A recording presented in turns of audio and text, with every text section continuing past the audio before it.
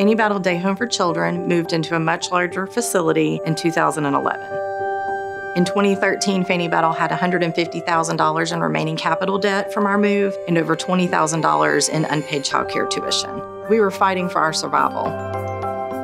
We did capital fundraising, we had matched grant dollars, reallocated our investments from our endowment. With this additional revenue, we were able to pay off our campaign debt in just a few years. We're now able to retain teachers to provide the best quality care possible.